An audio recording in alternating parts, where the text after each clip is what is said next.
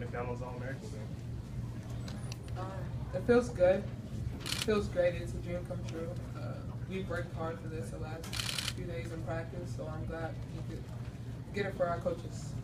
I'm really happy that I got to play with like the top players in the nation and get a chance to bond with them and make friendships and also win the game.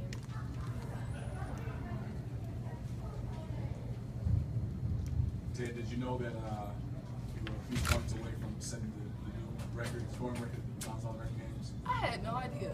I didn't know. Because you know the record was 23 by Elizabeth Williams back in 2011. No, I didn't know that. They just told me when I was walking up here. So if you did know that, you would have kind of like took a few extra shot attempts? Or at least tried it? No? Okay. I mean, it would have been nice to do it, but I wasn't looking for that. How about the overall experience just playing in Chicago on the United Center floor and playing in this game? The scrimmage, that was the first time we stepped on the floor, and it was so huge. And then we did the media upstairs, and it felt like we was in the sky. Like, it was so high. Like, this gym is amazing. The whole McDonald's, every event that we went to, like McDonald's house, it was amazing. Meeting those kids and seeing how positive they are about life, knowing what they're going through. So that was the most amazing part that I liked. Do any of you three ever remember trailing by that much in your careers early in the game? No, that never happened. I do. In high school, our state, the Final Four at Georgia Tech, it was down by like 22, and we ended up winning by like a last second shot. Oh, not this time.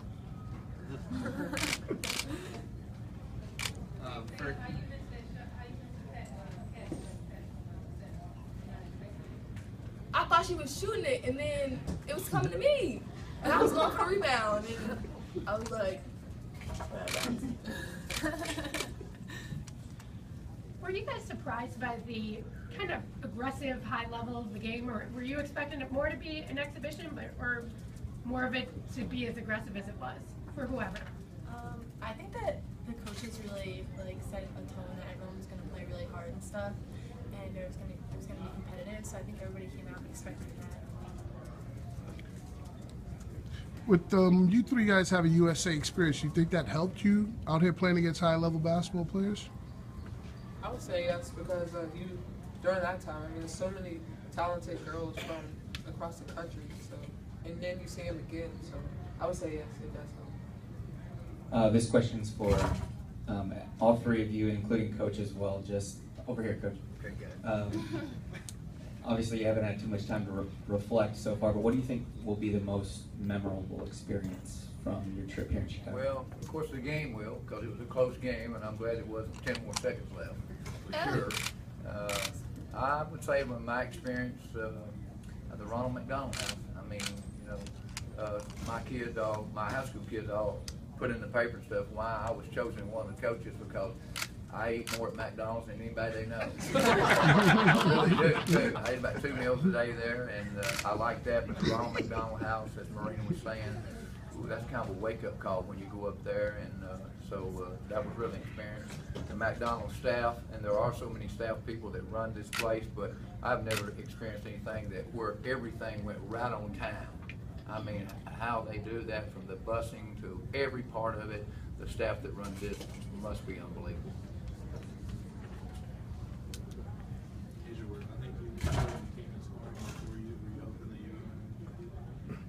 Definitely not. No. I don't want to speak too much about myself because I'm happy we came out with the win, and I think we played great as a team. Marina, back here. Here. All right. How special was it for you playing it on this United Center floor, but not also just in front of everyone, but you had family members, and especially a sibling sitting on the baseline, kind of critiquing your game, and I spoke with her at halftime, and she thought you were playing pretty well. So, Michaela, McDonald's All-American alum. Like before I went to the games, she just said to enjoy it and don't stress about anything and like have fun with it. It's a great experience, and I kind of just took it from her, and I had a lot of fun here, and she like taught me a lot of things about like everything I do, so I have to credit her.